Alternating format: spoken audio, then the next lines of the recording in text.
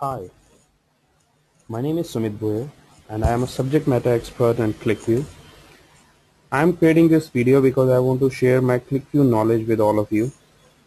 In this tutorial, we'll talk about the basics of set analysis in Qlikview. Usually, Qlikview aggregates database on selections, but there are certain points where you want to render dataset based on certain specific requirements or filters. So at this point of time, set analysis is the best way to do that. Set analysis is a predefined set of data that our chart or table use. So using a set expression, we can tell our object like chart or the table to display values corresponding various set of data. Or I can say that, or in the easiest language, I can say that it is a quick and fast way to display information using Qlikview technology on a stage. So now let me explain you what is a set analysis and how to do set analysis in Qlikview. So for this, first of all, let me open my Qlikview. So as you can see here, I have already opened my Qlikview. Now what I'm going to do is I'm going to load my QVD file. So how to load a QVD file? Let me click on edit script. I'm going to add a new tab over here. Here I'm going to load my data file. My data file is salesinfo.qvd. Open. Now as you can see here, we have the company names, year and sales, 3 columns. Company name ABC, ABC, ABCDE, ABCDEFG, like this.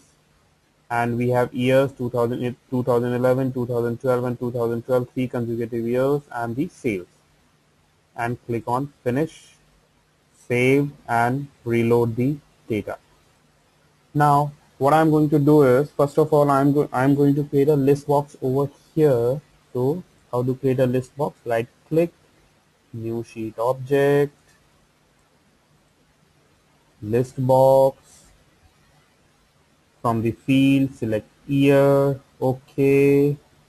Right now, so these are the years. I want to arrange them. So right click, properties, presentation, into fixed number of columns, 3, because we have got 3 years. So I have arranged them properly. Now what I'm going to do is I'm going to add a chart over here. So I right click, new sheet object, chart, and in chart I'm going to select a straight table chart. So select straight table chart.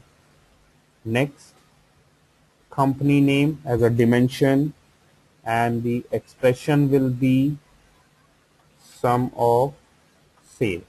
This will be my expression, and here total sale. So as you can see here, this is the total sale, and as I click on any year, you can see the data is changing over here. Now what I want to do is I want to perform the set analysis on this particular data, but before performing the set analysis, I'm going to tell you about set analysis, that what is the syntax of a set analysis, and about the identifier of set analysis. So the syntax for a set analysis is, for example, we start with sum, and the set analysis always starts with within curly brackets,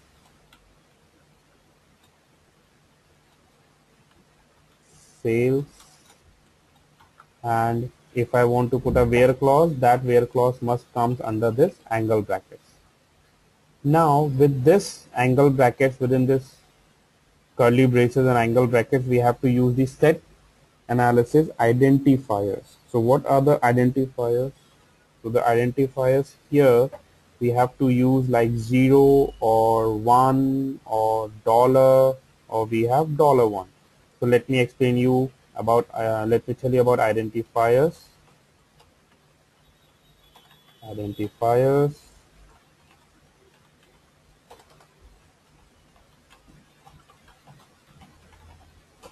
We have 0, 1, dollar, and $1.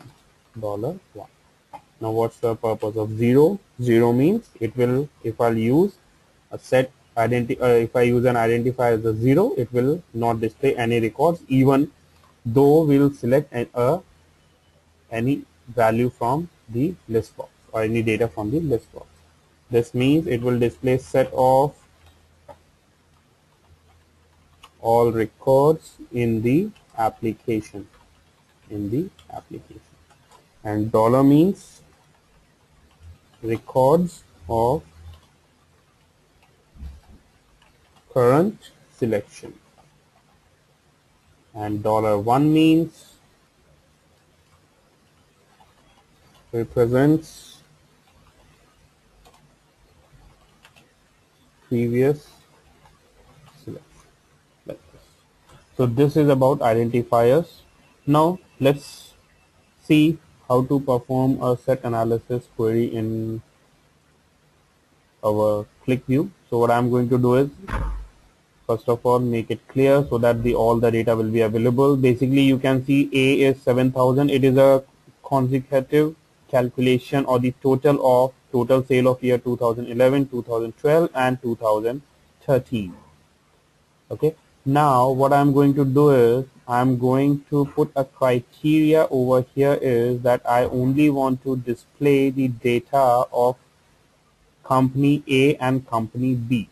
So this is basically my set analysis. I want to filter the data. So for filtering the data, I am going to put brackets over here, and I'm going to use my where clause, and I write here company name equal to and company name A and company B. This is the set analysis filter. And OK and apply, and when we click on apply, you can see over here the data has been filtered over here. Now even if you select any year, or if you like 2011, 2012, 2013, it will only display the data from the company A and company B. The other company's record, it will not going to display over here. Okay, now how to use the identifiers. Let's say we want to use the identifiers over here, and what identifier I'm going to use is, let me add one more company over here. Let's say company C, and we can see the records of 3 companies over here. Now if I want to use the identifier, I again get back to the query over here, and here I use an identifier 0. Now as I told you, 0 means no records. Even if you select any, even the records are there, or you select any year from here, it will not display any record over here. You see 0 records. Even if you select year 2012, 2013, 2011, still the year is 0, or the data is 0, because we have set the identifier to 0. Now if I use a dollar here, dollar indicates the records of the current selection. So it will display the records only for the current selection, 2011, 2012, 2013. It's normal selection. You can see that. It's like a normal.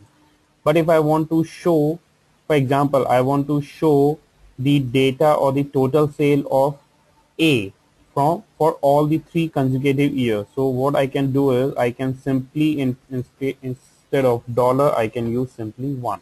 So 1 means it will display the set of the records in the application.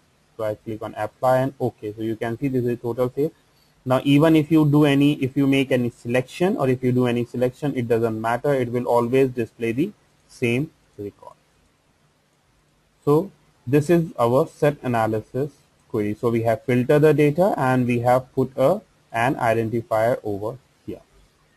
So that's all in my video.